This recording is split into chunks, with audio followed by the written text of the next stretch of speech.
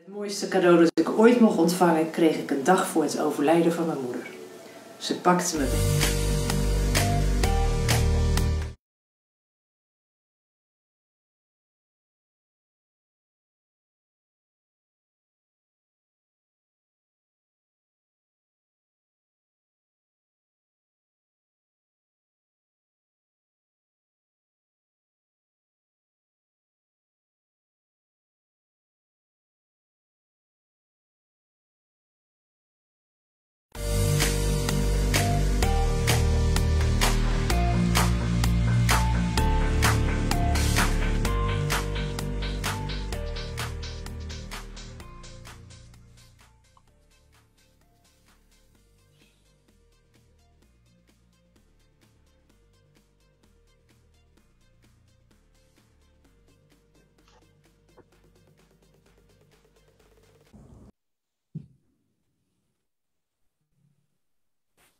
Hello, everyone. I hope that you're doing well today. My name is Glenn Crawford, and I'm honored to be the moderator today for this exciting and hopefully very illuminating and educational conversation on queer elders, a global conversation on remembrance, respect, and reflection.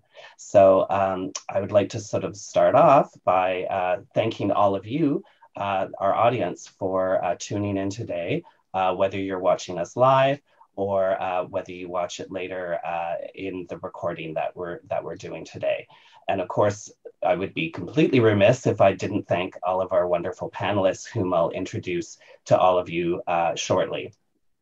Unfortunately, I regret that to mention that Alejandra Sarda Chandiramine is home ill, and unfortunately is unable to join us.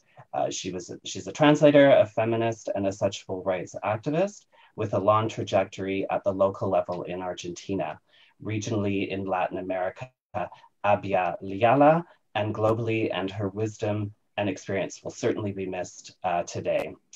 I know all of you wish her a speedy recovery and good health.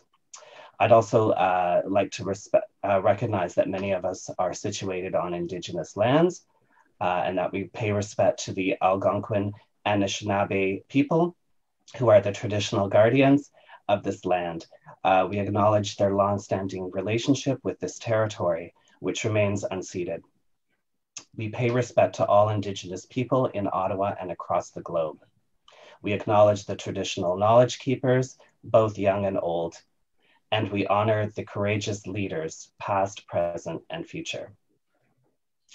So I'd also like to thank some of our presenting organizations.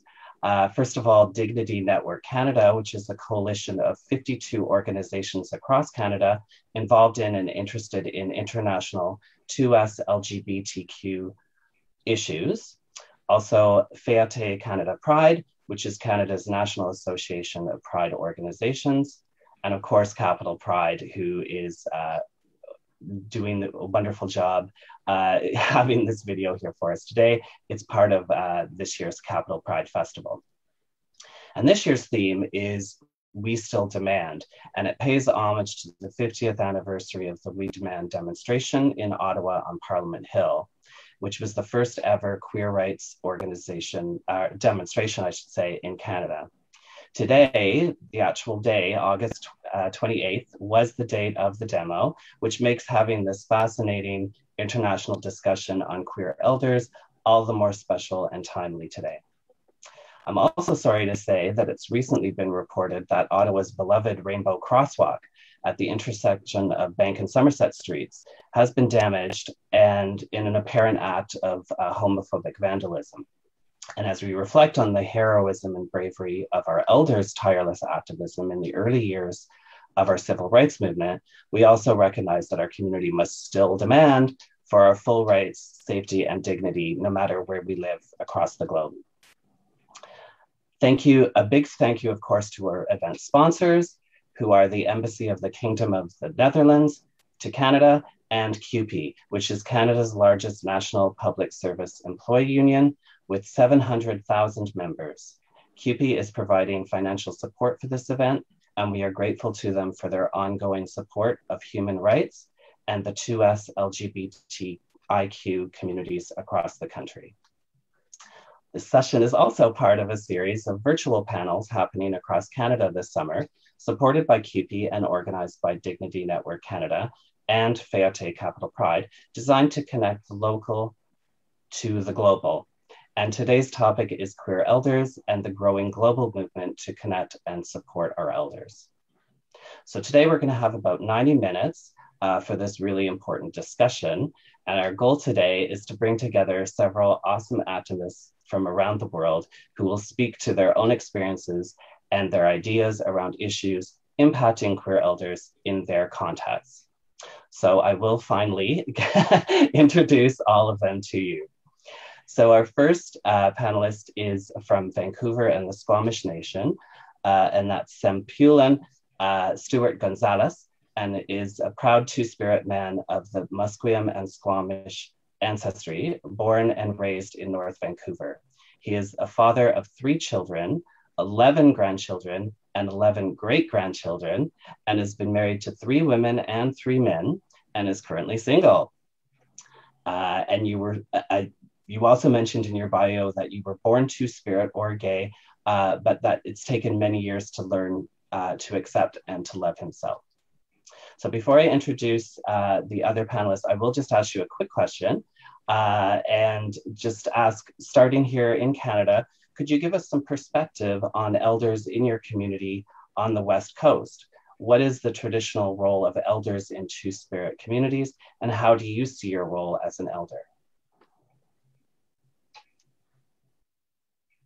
Kwamantome, Glenn, fellow panelists, and Sempulan. My ancestral name is Sempulan. My English or given name is Stewart Gonzalez. I do have ancestry from Mapuche, Chile. My great-grandfather married my great-grandmother, who is Squamish. Thank you for all our panelists across Mother Earth. It's very nice to see and meet all of you. The role that I carry in my community of North Vancouver, of Squamish Musqueam territory, Musqueam, Tsleil-Waututh, Squamish, our roles are changing because through colonization, our Two-Spirit LGBTQ2+ trans people were segregated, and the Christianity really broke down the roles of who we are. You know, our LGBTQ+ Two-Spirited members were the mediators, they were the marriage counselors, they could talk to the wind, talk to the animals, and, you know, not all of us had specific roles to play within our community.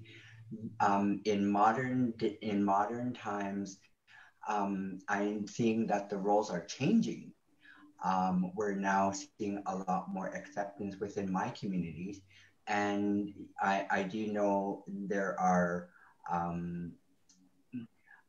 members of my community who are older than me that are finally comfortable sharing who they are as a Two-Spirited elder.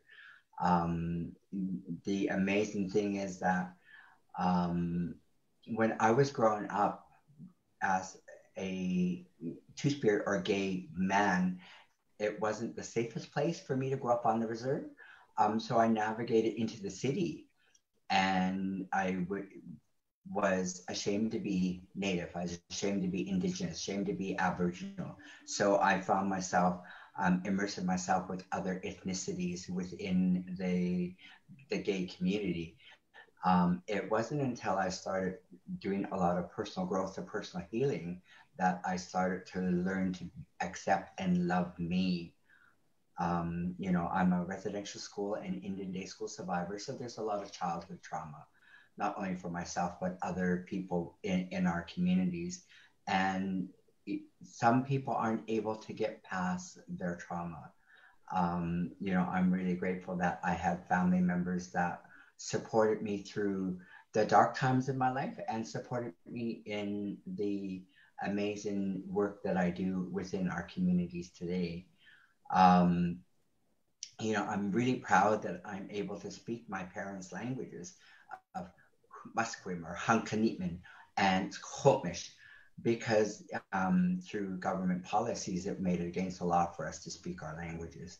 And so we're seeing a resurgence of our languages with younger people in our communities and our neighboring communities, and which is amazing to see the hunger for knowledge and language, because who we are as human beings, you know, we all have languages across Mother Earth. Languages are so unique to each people because it keeps us connected to our ancestors. So, you know, all the years of growing up and, you know, being very traumatized for speaking language, I'm really grateful that I was really bullheaded and really stubborn and kept and held on to our languages, because, you know, that's who we are as Khotmish, that's who we are as Musqueam, that's who we are as Tsleil-Waututh. And I'm seeing that resurgence across the West Coast. We're seeing a lot of acceptance of two-spirited people within our communities. We still have a lot of work to do, but we're getting there. And, you know, I always say, you know, I sit on a couple of other panels, and, you know, 45 years ago, we didn't see someone like myself being utilized in a public forum like this. And so I'm really grateful. You know, I always pay homage and pay respect to our drag queen grandmothers, our drag king grandfathers. You know, again, Stonewall was a riot, and, you know, we're still here. We're loud and proud. I'm loud and proud. Up until a week ago, I had white hair. So I decided to dye my hair purple. So, you know, just goes to show that, you know, change is positive. You know, I'm really grateful that I get to see some of you via Zoom, but, you know, this is what the world we live in. You know, COVID has really affected a lot of people, and especially in our communities of LGBTQS communities that, you know, we unfortunately aren't able to gather in person. And I hope in the near future that we can meet in person and we can give each other a hug, because hugs are medicine. I don't know if I answered your question, Glenn. I think it did. Yeah, absolutely. I think it gave people an understanding of your personal history and also your community's history. And I love that you sort of bring it back to community and how important it is, how difficult the pandemic has been on all of us, but particularly for queer communities that, you know, don't have sort of, I guess, a more sort of traditional family. We have, instead of biological families, we have logical families, as Armistead Maupin used to say. So, you know, community is important, and it's been challenging. So having the technology to be able to communicate and to meet all of you is wonderful. So thank you very much for that. So I'll pass it on and introduce our next panelist from Mexico, who is Gloria Carraga Perez. She's a feminist lesbian, originally from Guadalajara, Jalisco. Since 1978, she emigrated to Mexico City to pursue her master's studies in social psychology. In 1979, she was incorporated to the Faculty of Psychology in UNAM, and since then she has been a professor and research at that university. She is the co-founder of the UNAM Gender Studies Program and of two LGBT NGOs. From 2008 to 2014, she was the ILGA Co-Secretary General. Her interest is focused on feminism, masculinities, sexuality, and human rights. She has an extensive international experience and multiple publications on the topic of her interest. So first of all, welcome, Gloria. And my question for you is, you have been involved in 2S LGBT LGBTIQ organizing, both in Mexico and globally for several decades. How has your role changed over the years, and how do you see your role as an elder of the LGBTIQ movement in both Mexico and also globally?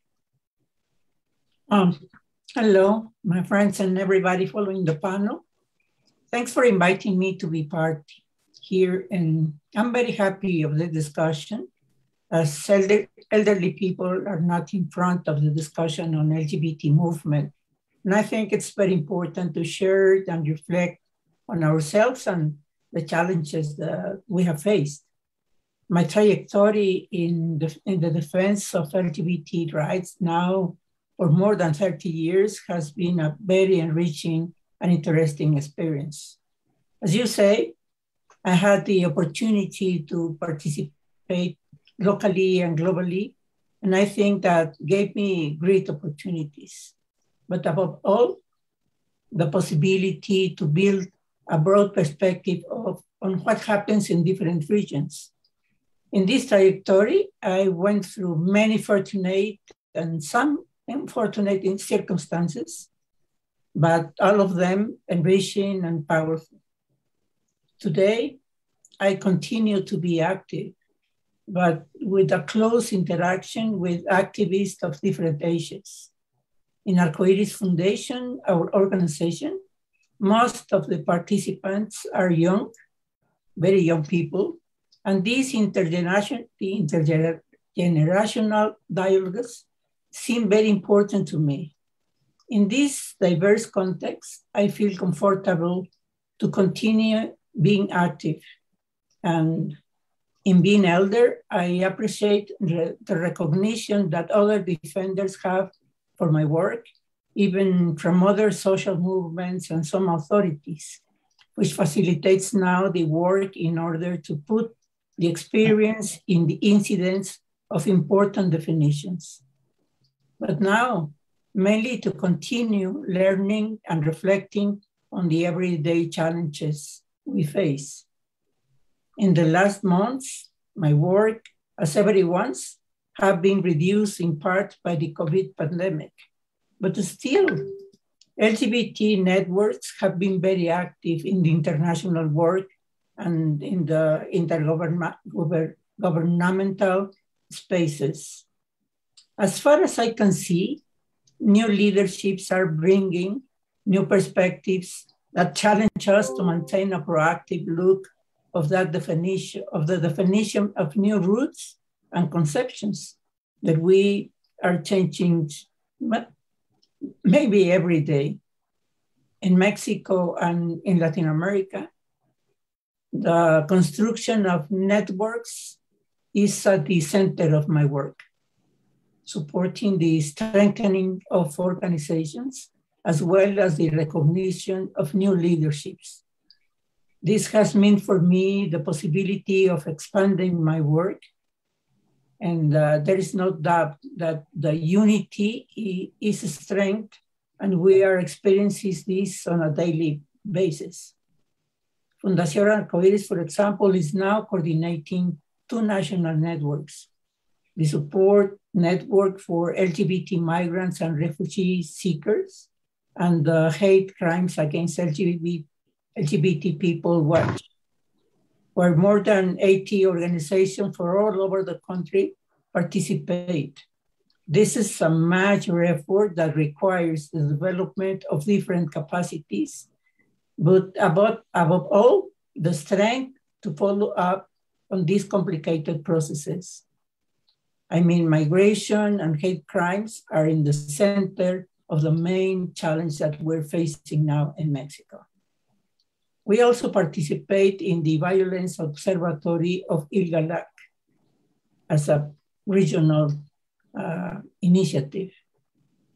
But look, precisely with these experiences, what we have seen is that that older LGBT people, at least in Mexico, are losing visibility or interest in participating. I know several colleagues, gays and lesbian, who also remain active with more than 60 years old, but they are very few. And actually, knowing the situation of LGBT people of this age and older is very difficult. We have been participating in some research, but to really identify where are the elder LGBT people is very difficult. We have not enough information about the way they are living, which are the main needs they need. And I think that this is a big challenge that we're facing now, and that we need to really recognize the work they did, but mainly the needs they now have. I think that this is one of the things that we have to begin thinking, because specifically in Mexico, I think that this is something that we haven't reflected on, and we need to do. Yeah, I know in Canada, and I'm involved in an organization called the Ottawa Senior Pride Network. And of course, many of the members of that organization were sort of the early activists of the movement here in Canada.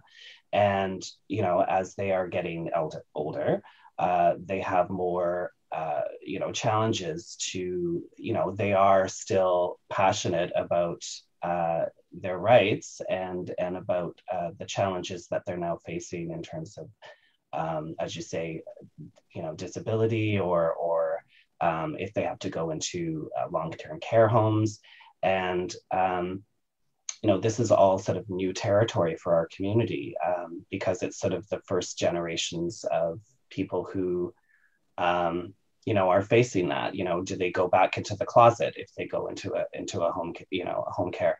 Are they going to be safe there? Are the staff trained there? So it's something that, you know, is important. And as you say, the activists that are active now are very young and maybe aren't aware that, you know, not only is there a need for them in the future that these things are addressed, but, you know, immediately now for our elders who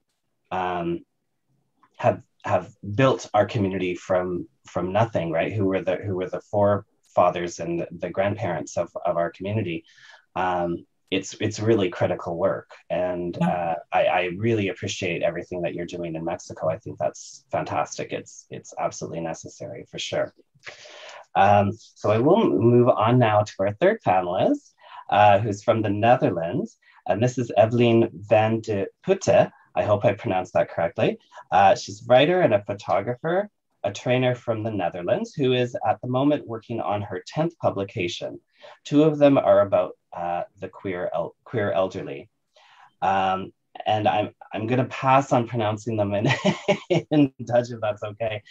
Just say that Roaring Silence contains 27 life stories of LGBT seniors, and New Names contains 18 stories of transgender seniors. Evelien is a trainer as well. She trains professionals in diversity and gender matters, especially professionals in health and senior care.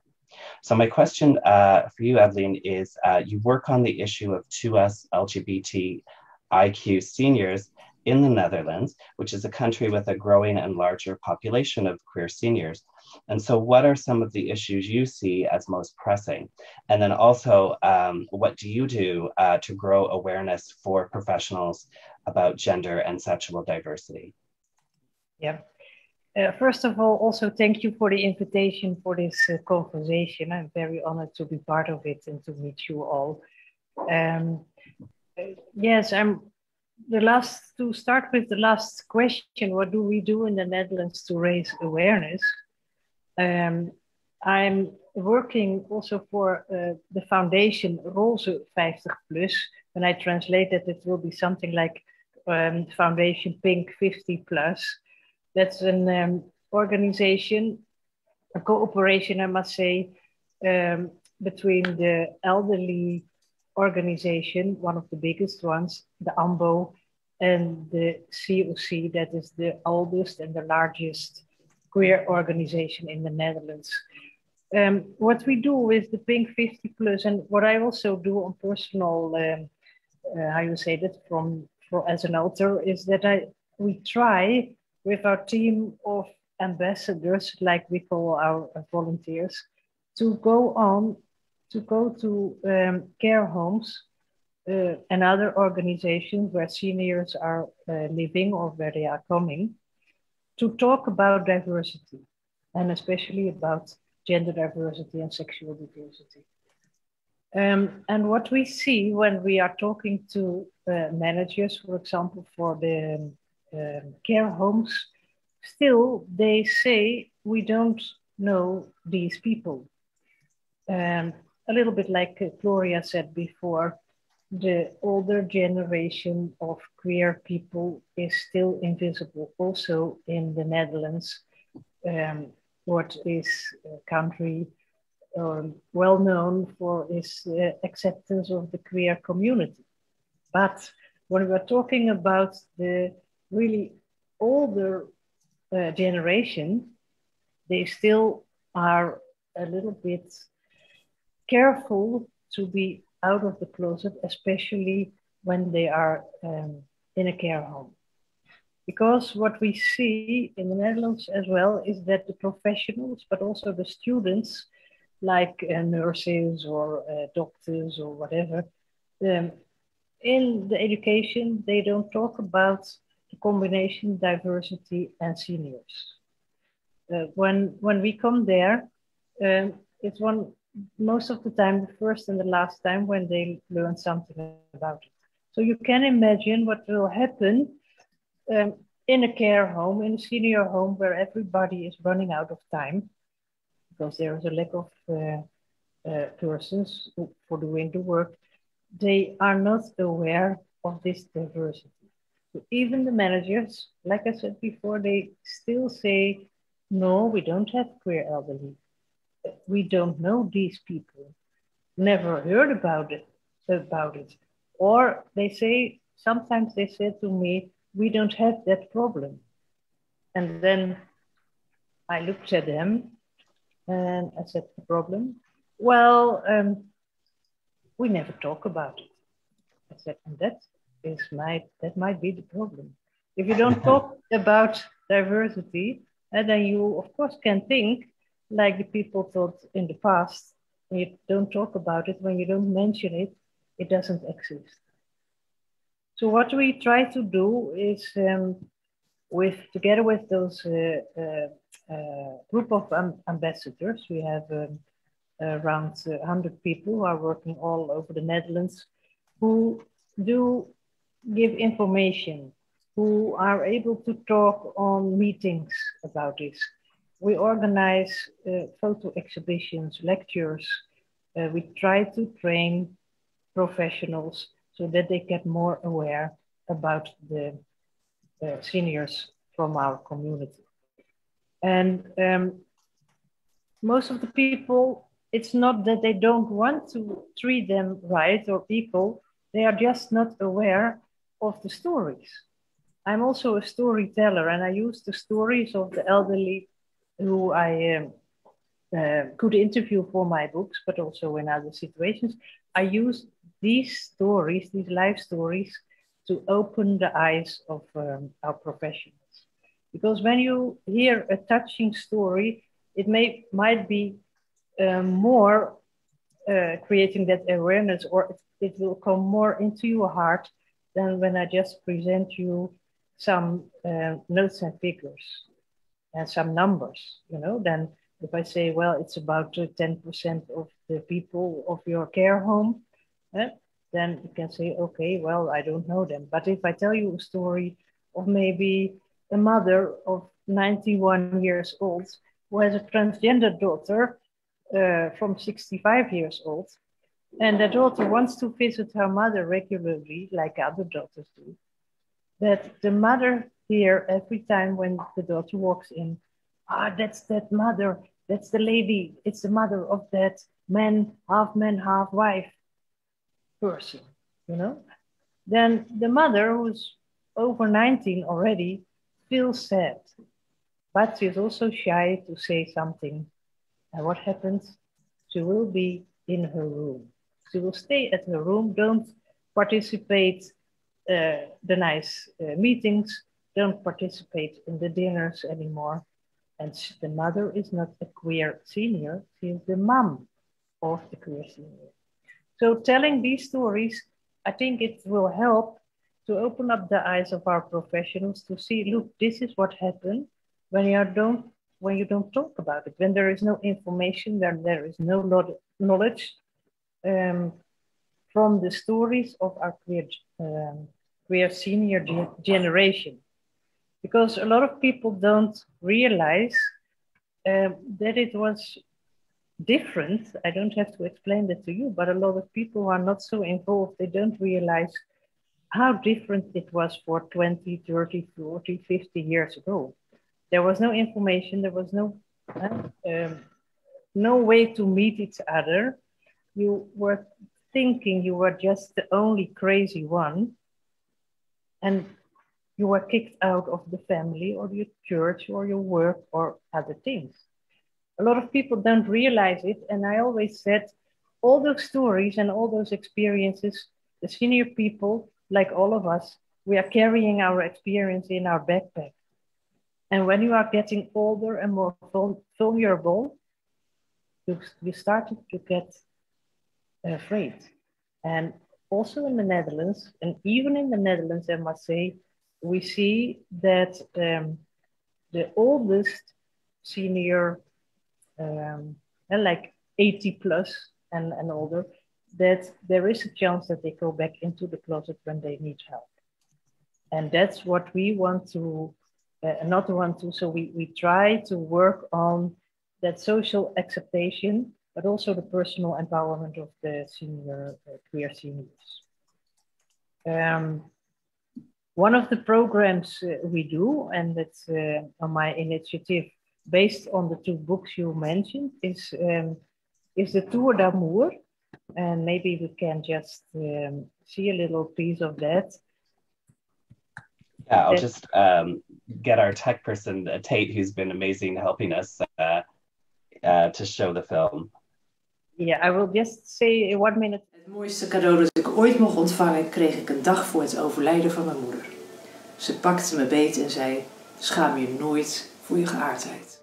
Sinds maart 2014 reizen we met de Tour d'Amour door Nederland en België, om aandacht te vragen voor seksuele en genderdiversiteit. Dit doen we aan de hand van levensverhalen van LHBT-ouderen en bijpassende liedjes. Zowel professionals als vrijwilligers binnen zorg- en welzijnsorganisaties zijn zich niet altijd bewust van deze diversiteit. Het is meestal geen onwil, maar onwetendheid. LHBT-ouderen zijn opgegroeid in een tijd waarin ze niet over hun gevoelens konden praten. Uit angst voor pesterijen en onbegrip doen ze dat nog steeds niet makkelijk. Zeker niet in zorgafhankelijke situaties. Juist daarom is kennis over dit thema zo belangrijk. Pas dan krijgen alle ouderen zorg op maat en kan iedereen vrij over zijn of haar leven vertellen. Jezelf kunnen zijn is toch een recht van iedereen?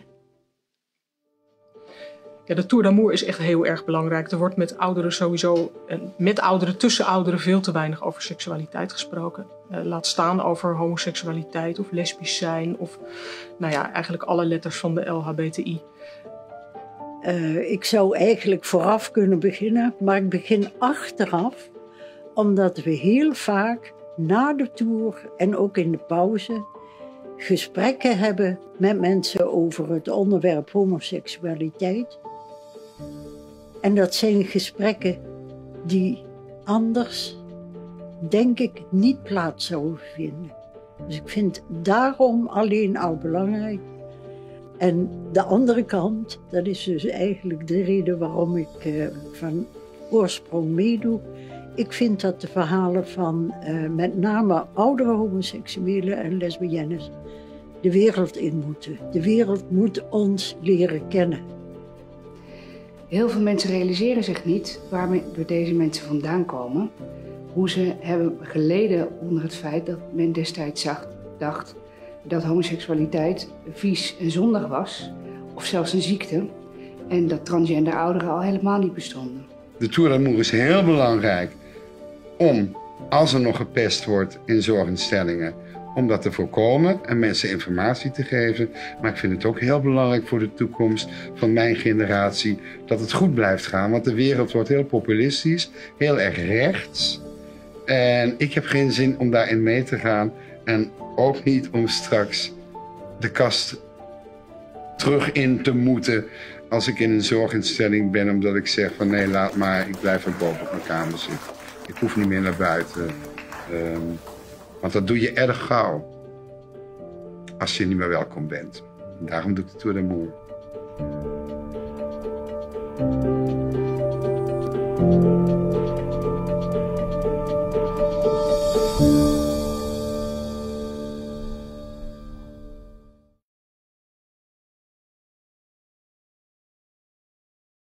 Het mooiste cadeau dat ik ooit mocht ontvangen, kreeg ik een dag voor het overlijden van mijn moeder.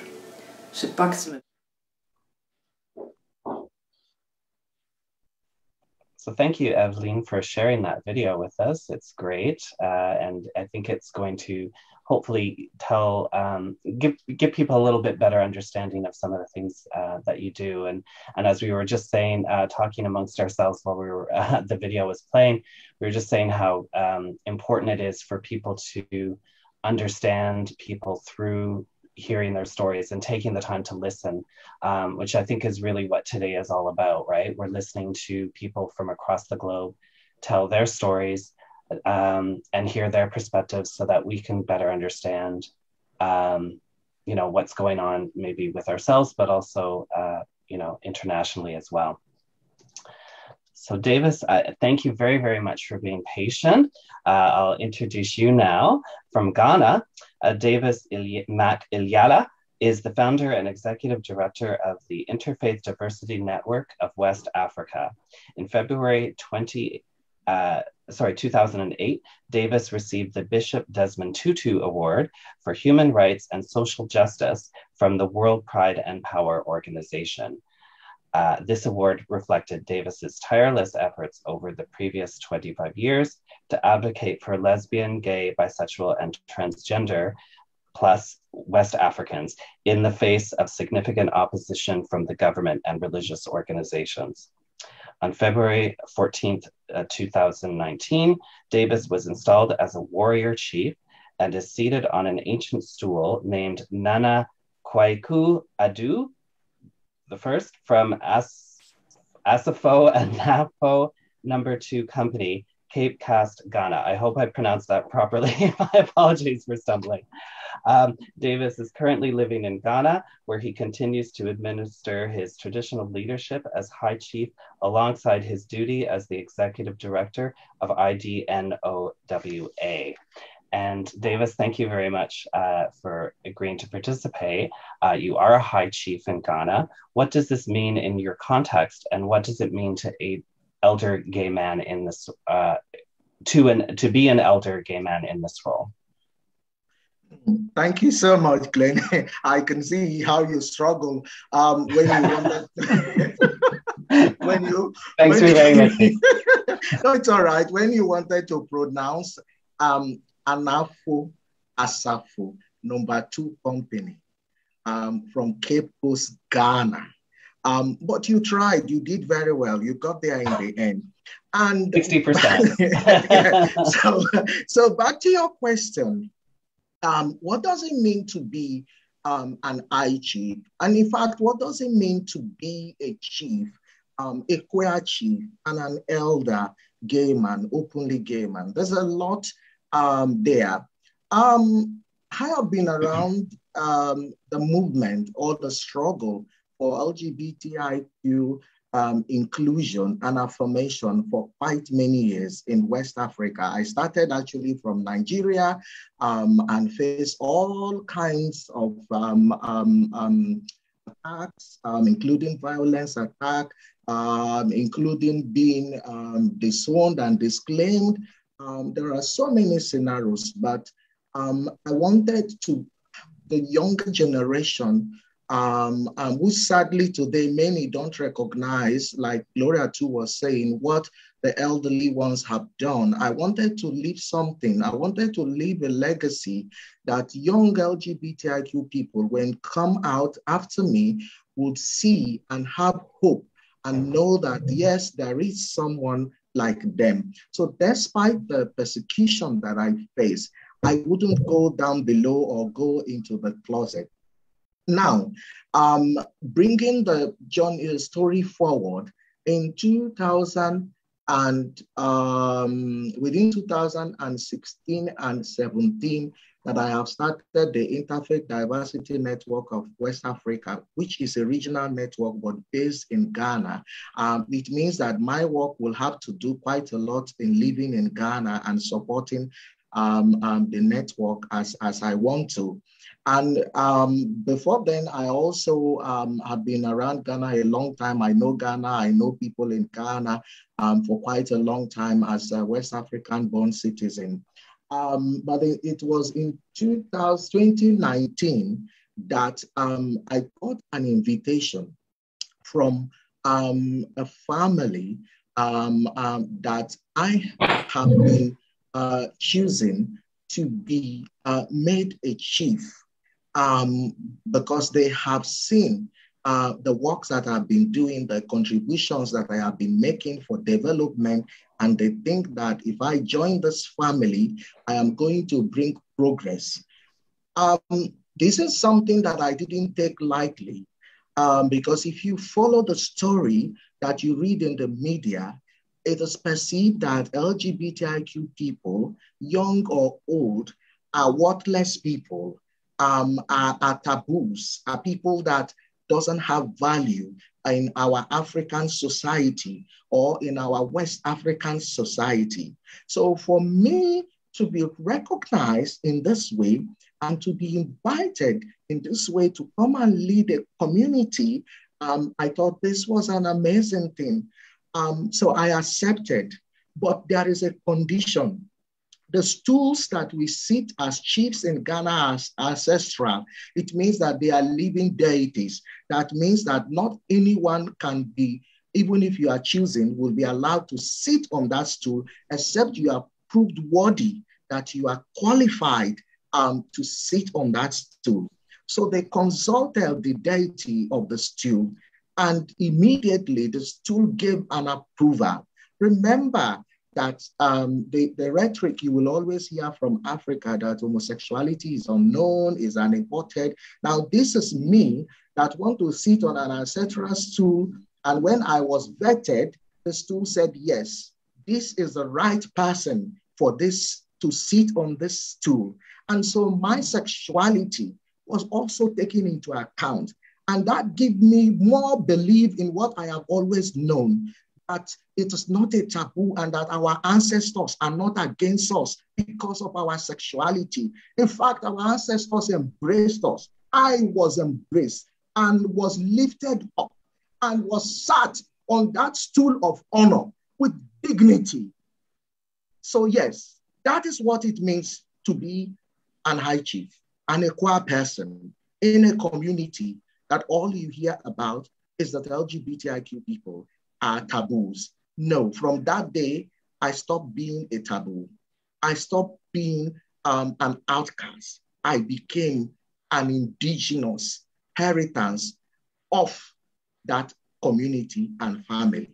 And then a year after, in 2020, just before, in fact, let me tell you one thing that is significant. My lifting to sit on the stool happened on the Valentine's Day. So sometimes I have wondered if the ancestors and the deities were actually LGBT people and that they are having that love and romance with me on a very significant day because I was lifted as a chief on the 14th of February. And then the year after, when I would have been, when they want to lift me up again to make me the chiefs of all the warriors chiefs. This is why I am proud to call myself an high chief, because 1 year after, I was again elevated to be the leaders of all the warriors chief. But then something happened. All preparation has been made.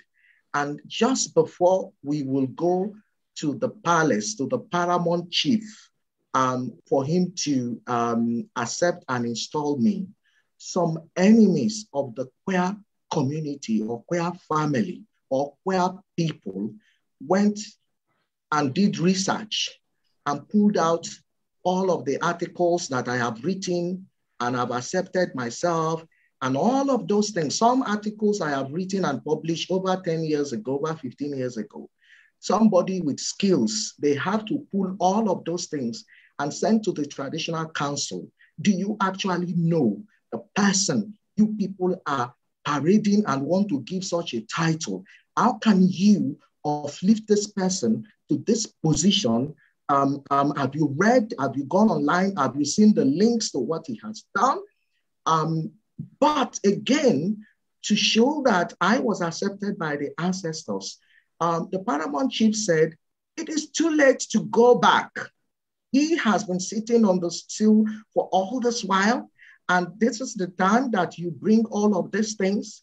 And so I made my argument that I sit on a stool that have accepted me. It's not the paramount chief to accept me. That is ceremonial. The first is the stool. And if the stool have accepted me, then who else can stand on my way? And so I was taken to the palace and was gazetted properly and was accepted fully, and then came back and had a ceremony, not as a closeted chief, but as an open LGBT affirming queer elder, leading people. And up till today, I still have my influence. I still have my voice. This week, to next week is our ceremony when we will all feed our stools and do the traditional ceremonies. And I, as one of the chiefs, will be doing the rituals and will be given honor to my ancestors as an openly elder, queer chief, not hiding or not being in the closet. And so I am accepted by God. I am accepted by the deities. And that is why, despite all that I have been through, I have never, I didn't die, I didn't fall, get a serious condition to put me away, because I'm going to live long and continue to change that narrative that we are clean and we are who we are, and we didn't choose who we are. We are born this way. Thank you for listening to me. Wow. Thank you so much, Davis. That was really powerful. I think, you know, it's so critical, as you say, to be visible, and to do it from such a position, I know is making a huge difference in your communities, to younger people and even to people our age, you know, who are looking at you and seeing such a brave, strong, and articulate representation of community. It's outstanding. So thank you so much for speaking and again for joining us. So now that we've all had sort of an opportunity to meet virtually all of our panelists, I'm going to open it up to more of a sort of an open discussion. So all of you feel free to sort of jump in when you have something that you'd like to say on these next topics. So the first question would be to think about getting back to sort of the event name, you know, a global conversation on remembrance, respect and reflection. So in terms of respect, what does it mean to you in your context to respect elders? What would you like to see in the 2S LGBTIQ communities around the issue of respect to our elders?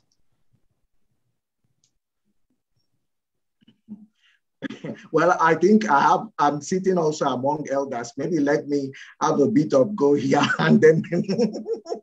Yes, so I grew up in a culture where when you see an elder in the bus standing, you, the younger person, you get up and you give them the seat.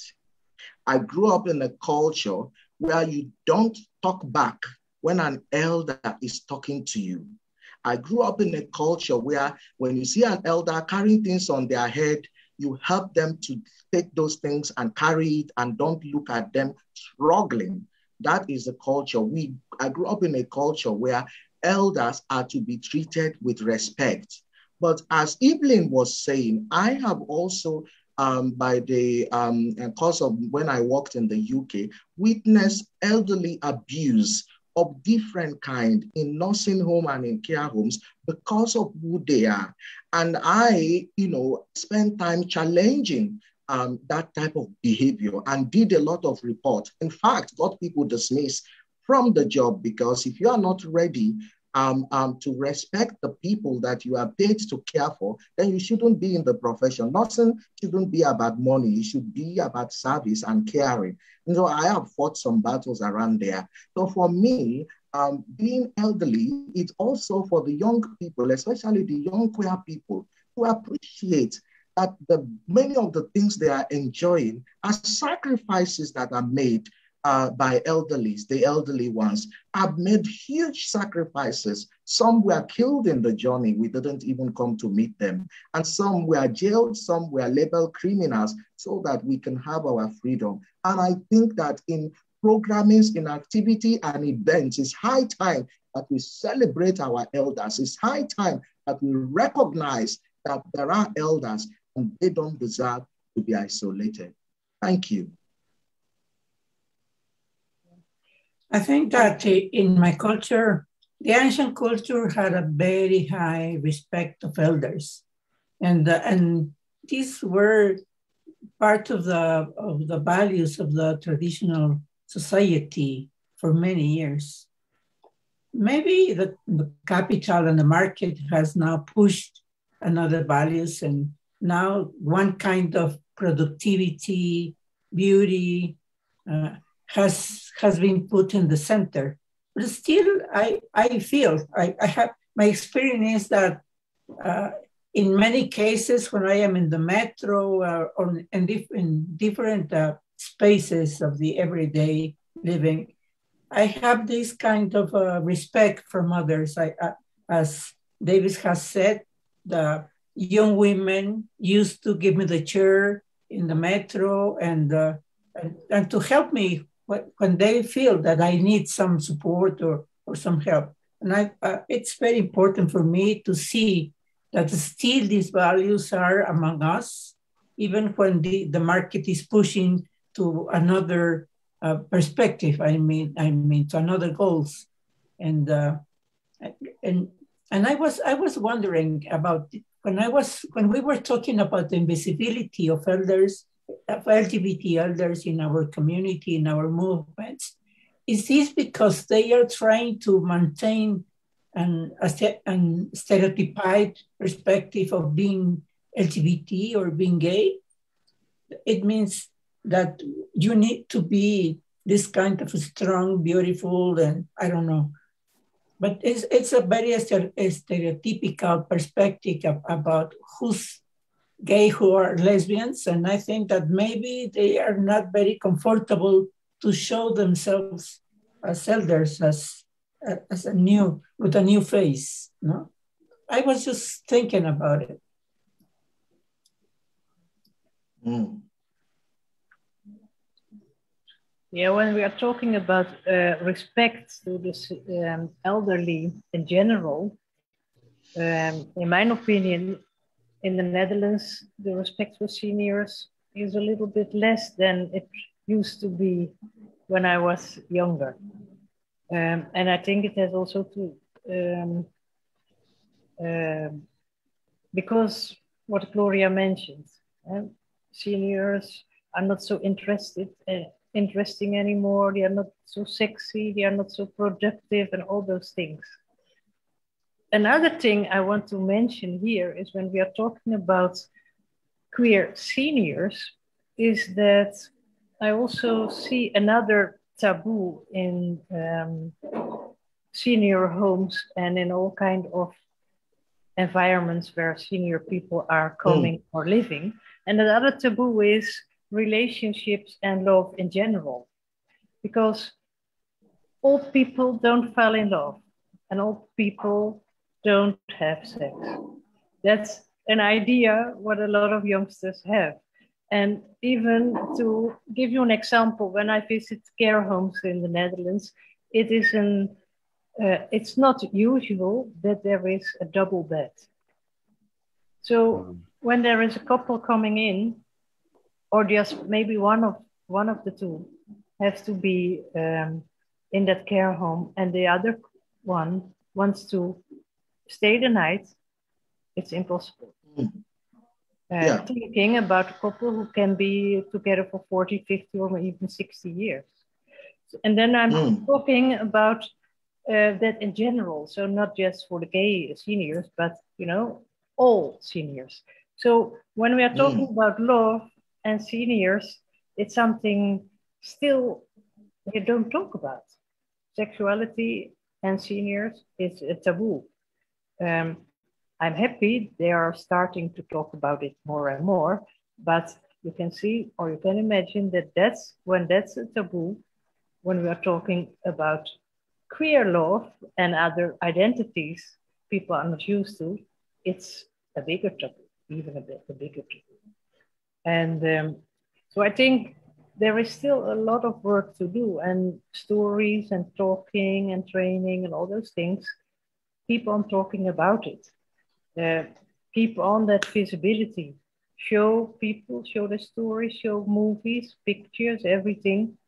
One of the things we also do in the Netherlands is that we have what we call the pink pass key. That's how you call that, a quality certificate.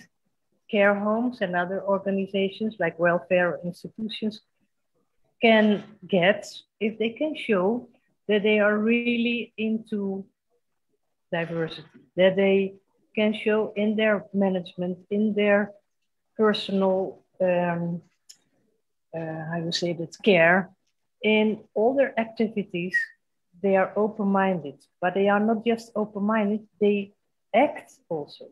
They train their professionals. They have in their libraries a difference of books, a diversity of books, not just heterosexual stories, but also the other stories.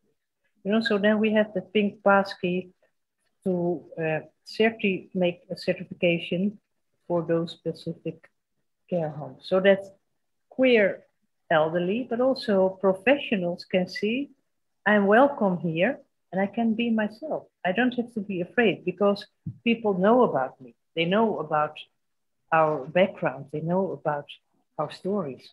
I don't have to be afraid. When it's international coming out, they can raise the rainbow flag without any problem. You know, all those things. Thank you. Sorry, Evelyn, I know my friend hasn't said something for a while, but I just wanted to draw your attention a little bit that we have a bit of cultural differences as in terms of relating. Say here in Ghana or in West Africa, our elderlies, we don't have the tradition of putting them in a care home. So we live with our elderly ones, our elderly parents. And among those, our elderly parents, there are queer people. And so the danger and the challenge for them is that the abuse gets increased because, and this is family, you know, care home or nursing home is the staff and strangers that attend to you, but it's worse in our culture where you live among family and the family that you have suffered and sometimes labored for, then treat you very badly in your old age just because of who you are or who they perceive you to be, which is very different. And you don't have the option of going into a care home to be looked after. No, I understand. There are a lot of big difference between that two cultures, how the people deal with the seniors. But I think there is one thing in common, that we have to fight for the acceptance, the social acceptance of our queer seniors, even if it's in a community like what you are talking about, people stay in their family. Because what we've seen in the past, also in the Netherlands, is that the queer senior people are telling stories about being kicked out of their families. And even after 50 years, they are not welcome there.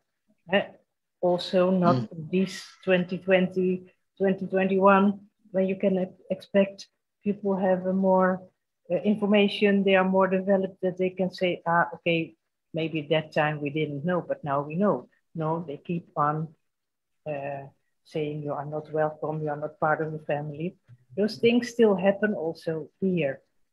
And therefore, I think it's so important that in all our possibilities, depending on our cultural backgrounds and etc., we have a lot of programs also in schools, in universities, in all kinds of settings that people started to learn and to know it's not a crazy thing, it's part of life.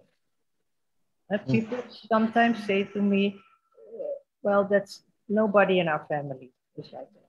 And then I say, you don't know. Because maybe there are queer people in your family, but they don't tell you. Or if there is no one, maybe your child or your grandchild will come out. So you never can say there is no one like that in our family. Would you say, Davis, in your sort of experience and in your culture, that it might actually be much more of a significant challenge because you're, where you might be able to train staff and it's their workplace to treat people with dignity and respect. It's much harder to get into individual families, and particularly when the family is maybe dealing with sort of like their respectability in the community is somehow tarnished by having a queer relative, right? And so they are going to, potentially abuse someone more, because of that. I'm just curious about your perspective in that regard.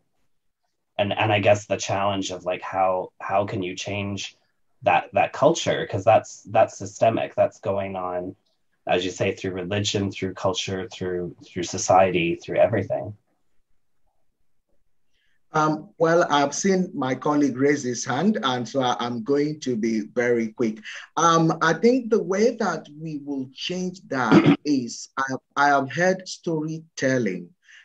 Some of the things that I am beginning to do, you see, we don't have anything to fall back to. Unfortunately. So we are now identifying who are the elders among us, and what is their story, and then begin to encourage them to tell their story. And so when we collect the stories, we will be able to document the stories and then use this story to then argue for certain changes. Our culture says that elderly people should be treated right. The culture didn't say treat them wrongly because of their sexuality. It is like some scriptural interpretations that says all are welcome, but it didn't have a phrase saying all are welcome except LGBTIQ people. So why then do you treat them or discriminate them? And so when we get the story, because often our people are saying, but we don't know them and we don't, on whose behalf are we arguing? So we can't also take stories from the West. Then they say that is the importation we are talking about. So we will encourage our elders to begin to share their story, and we will use this story to begin to work for change. And it's a slow and long process, but we have to start somewhere. And that's what we need to begin to do. Okay. And sorry, thank you, Sampulin, for bearing with us. Please go ahead. My turn? Yes, of course. All right. First of all, I just want to share that, as now a 60-year-old two-spirited man living in a metropolis in Vancouver, I remember when I was a young 16-year-old go-go boy in one of the gay establishments where, and then I was very biased about, you know, the older queer community. Now that I'm an older two-spirited man, I'm seeing the challenge it was, you know, for our queer elders, right? But you know, the big thing is that, you know, we are human beings and we're sexual people, right? You know, the young people within our, I'll use Vancouver as an example, is that, you know, they don't know the work that we have done to pave the way for queer sports. You know, like me and my friends, we started Vancouver Gay Volleyball Association. We started Vancouver Gay Tennis Association. And, you know, in North America, we had the gay games, right?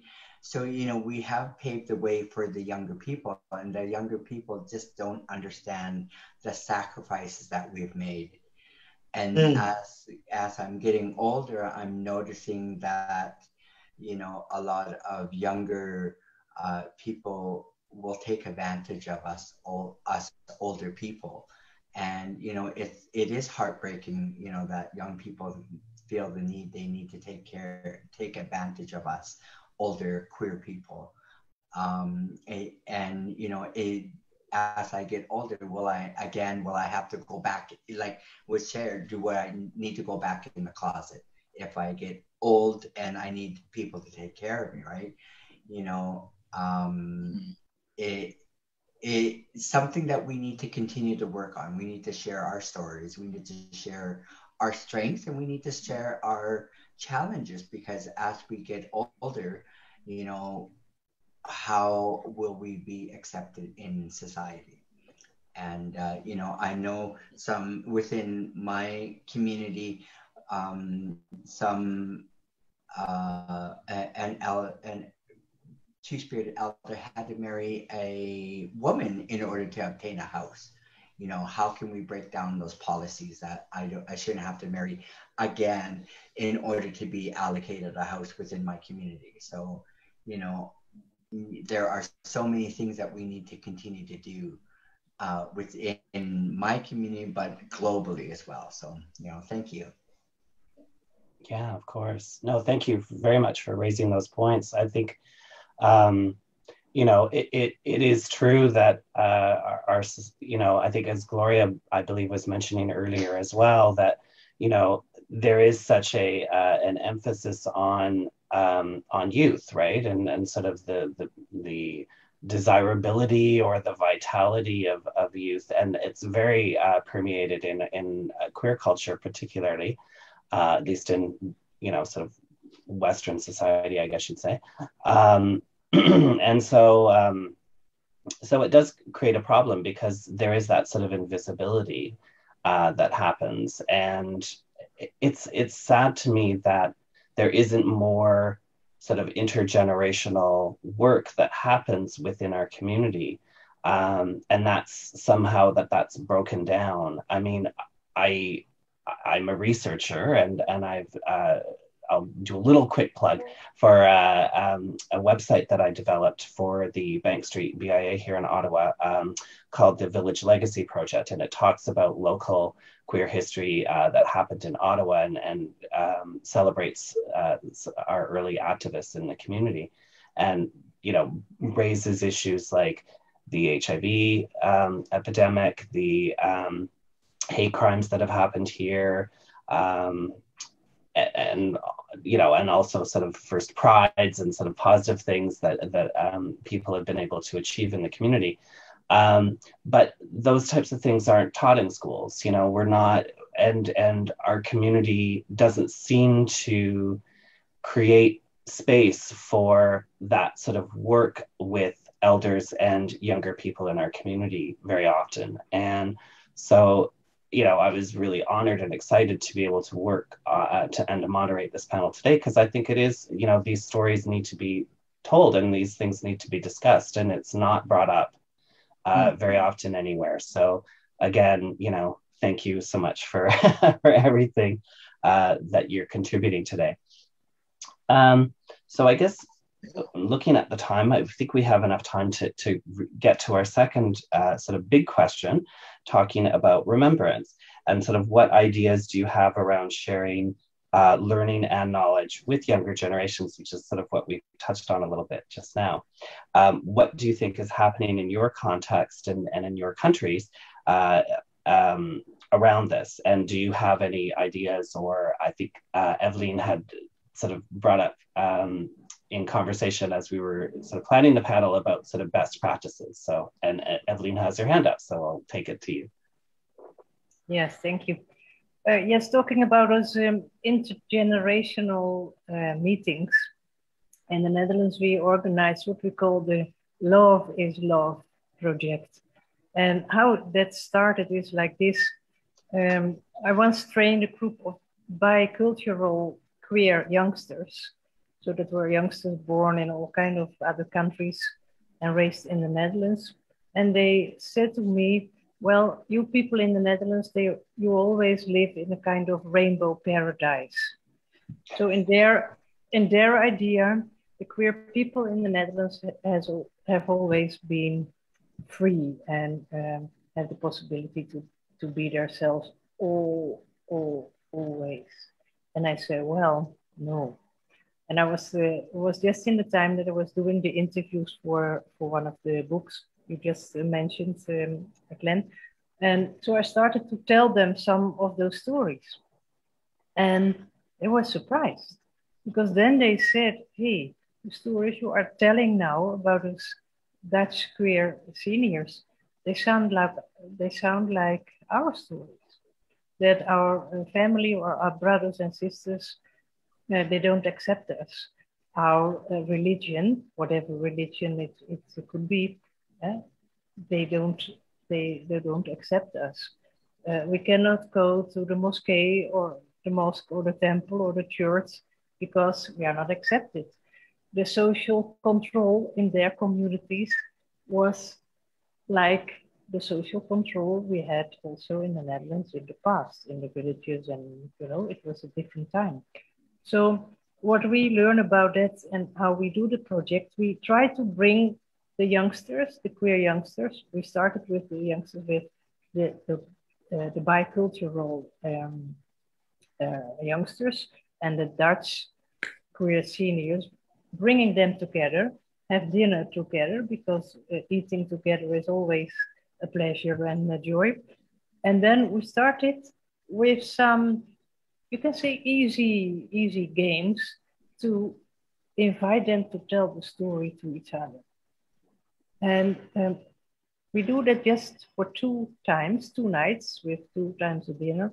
And it was such a beautiful thing to see that after those 2 nights, even after the first evening we came together, that they were full of surprises, both sides, because also the seniors, they have some ideas about the youngsters, like, well, you cannot have a serious talk with the young people. They're just sitting on Facebook the whole time, and it's nothing. And the other way around. But after one night, just meeting with a simple form like a dinner and some questions to invite you to tell your story, they say, hey, we can learn from each other. We can even support and empower each other. So that's, for me, is one of those best practice with a very little, how you say that? It's not difficult to organize. You don't need a lot of money to organize it. It's just to find the people and bring them together and give them the opportunity to meet.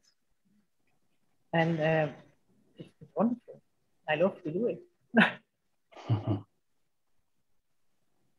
Gloria, I'll let you speak now. Yeah. Yes, I was thinking that last year there were a lot of meetings and discussions about Regime 95.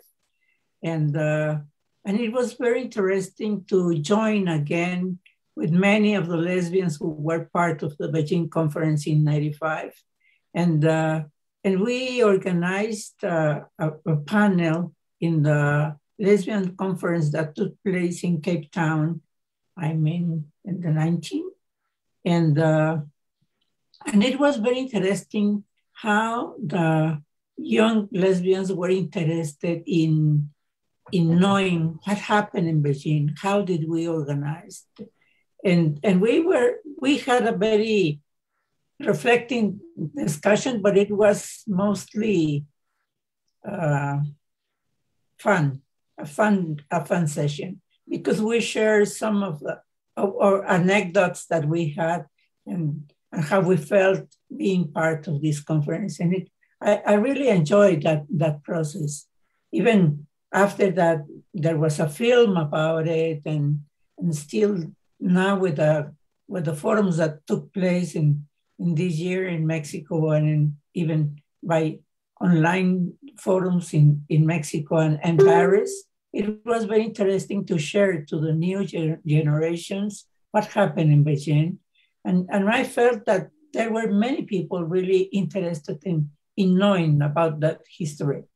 But as Evelyn has said, it's not, for us in Mexico, it's not very easy to have these spaces.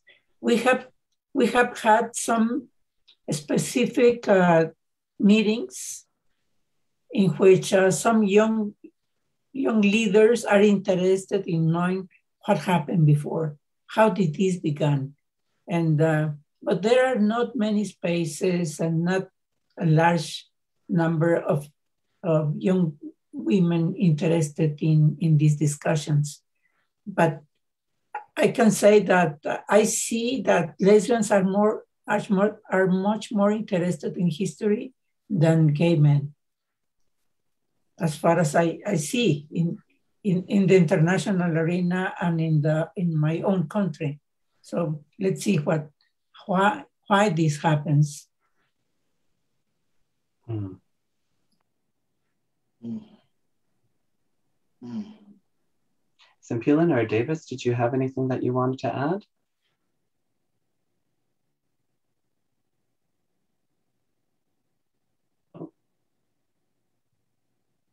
I think, it is sort of challenging. I think that the culture is changing so much, at least certainly here in Canada, and I can't obviously speak for everyone in their countries, but our sense of community is changing so quickly, as I think Evelyn said, like the idea of young people being very, virtual and, having things online and so on, and not so much having queer space and whether that's bar culture or community centers or, local businesses and whatnot. The interest for that as our rights have changed and as people have become more integrated, I guess, in society,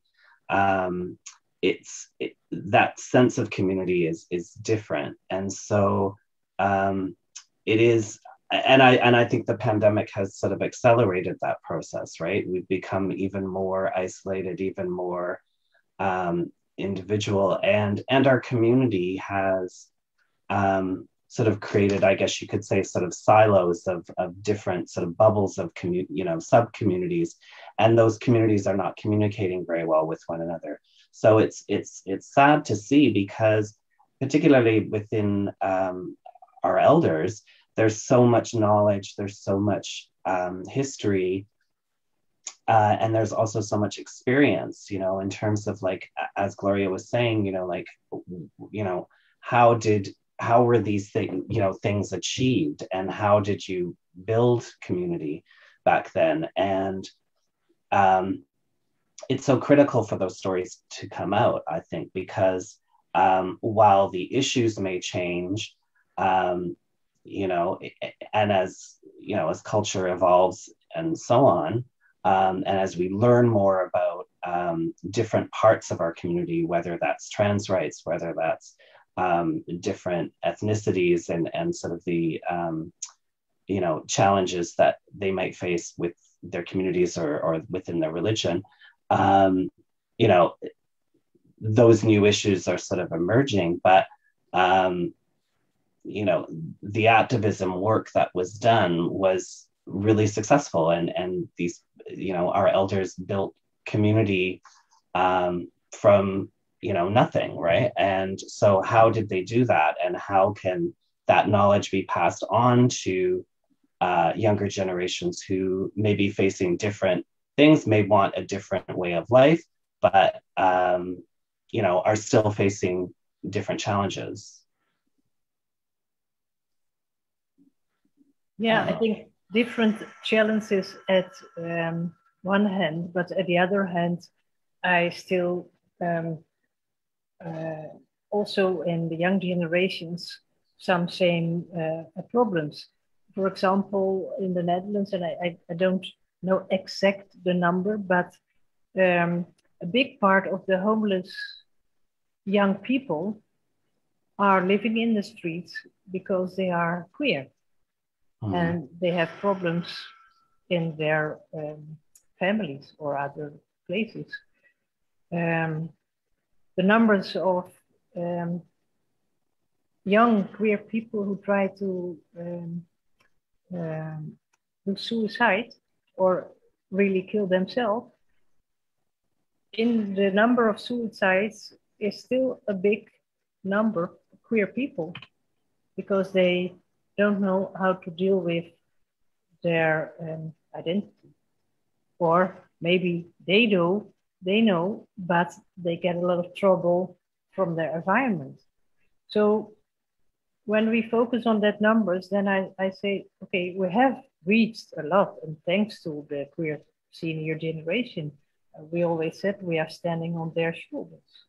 So we must respect them, and we talk to them and keep on the story going on. But knowing the numbers, what I just mentioned, I think it's something to be aware of, and to keep on talking in schools, in primary schools already, about diversity and sexual diversity and gender identity. And in the Netherlands, they have to, but I know some teachers on primary schools, they find it a little difficult. So they don't know how to do it. And then maybe they just mention it for half an hour, and then they said, yeah, we did. You know what I mean? Then nothing. Yeah. So Piolini, I see you have your hand up. You wanted to elaborate? Hi, yeah, thank you for sharing about our LGBTQ plus youth. Here in BC, Canada, we do have a lot of Aboriginal communities that are quite isolated, and some of our youth may not feel safe in their home communities, so they'll navigate to our larger communities, our metropolis like Vancouver, Edmonton, Calgary, Toronto, Montreal. Ottawa is still quite a small community.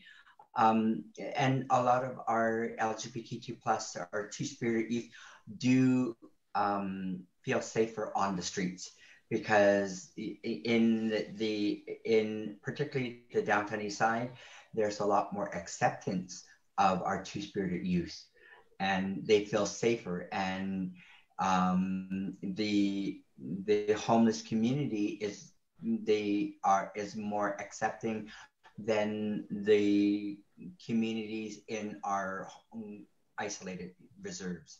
So, it's unfortunate that our two-spirited youth feel more acceptance in a homeless population versus feeling accepted in their home communities. And that's where we need to come together as a society to really learn to accept our youth for who they are. And, as a 60-year-old man, I'm still learning what it means to be a two-spirited trans youth, because I'm seeing a population of young people coming out as trans, and I'm an old shoe, I'm an old boot. I grew up in a queer culture and gay culture, and I still need to learn how to use proper pronouns, and I still need to learn. So, How can I learn how to accept our youth, right? So, you know, it's fortunate and unfortunate. Thank you. Mm-hmm. I love that you said that, because I agree that, you know, it's learning from each other is a two-way street. And, you know, while hopefully we can impart things to the youth in our community, it's also, we can learn so much from them as well. You know, they're reclaiming and rewriting the stories of and redefining what community means and should mean to include themselves where they maybe weren't as included before. And so it's really important. And I am looking at the time, we are getting close to 3, but I did want to give Davis an opportunity to get a last word in, if he, because we haven't heard from Davis in a little bit. Yeah, thank you. I'm still here and I'm taking in all the contributions that my co-panelists have been given, and it's wonderful. So the thing is, I pick up elderly people being taken advantage of. I am careful not to make a mistake, Sampuya, when I pronounce your name. So I'm always, you know, you raise a very valuable point. It's the same story here, that our elderly people, elderly queer people, feel that they are being taken advantage of in many different ways. And that is very correct. And so we have a lot of work to do in order to change that narrative and that situation with our youth.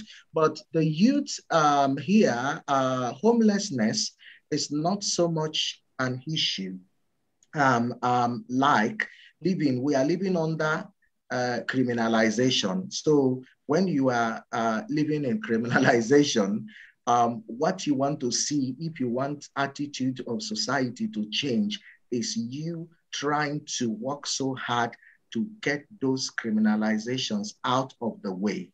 And because it is there, and because Ghana is now even interested in passing further criminalization and further draconian laws, it becomes very difficult.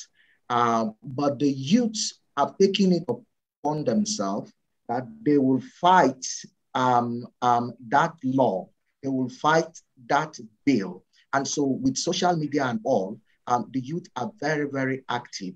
And sometimes I think they need to understand that this is what the elders and the youth will do together, and not as a divided community. So we need to work on that. And I want to round up by saying that one of the projects I want to begin to introduce is an empathy project that is reminding the youth that the elders were once young persons and young people, and that the youths are not going to remain the way they are forever. So they should think twice how they relate to the elderly queer ones. Thank you.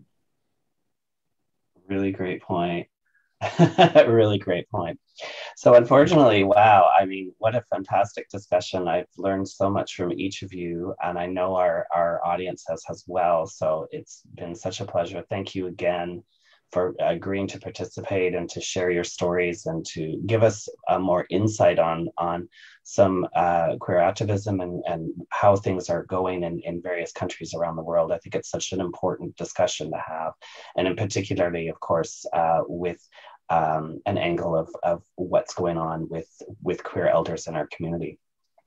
So just to wrap up, I'd like to thank our presenting organizations again, Dignity Network Canada, Fierté Canada Pride, Halifax Pride, and of course our sponsors, QP, National, and the Embassy of the Kingdom of the Netherlands. So also, this is one of a series, as I think I mentioned before. The next event will be on the topic of 2S LGBTIQ human rights in India today. And the event is in partnership with Pride Winnipeg. This will be on Wednesday, September 8th. And you can find more information about this particular panel discussion on the Pride Winnipeg website. So hopefully many of you who watch today will be able to attend that. So just to wrap up by saying thank you so much to all of you, to all of our audience for joining in, and hope whether you saw it live or whether you're watching us virtually through our recording after the fact, to wish everyone a happy Pride and to enjoy the rest of your weekend. So thanks so much. Lovely to meet you all, and have a wonderful day. Thank you. Thank you very much. Thank you. Bye-bye. Bye. Bye. Bye. Bye. Thank you. Thank you. Bye, everyone. Take care of you. Het mooiste cadeau.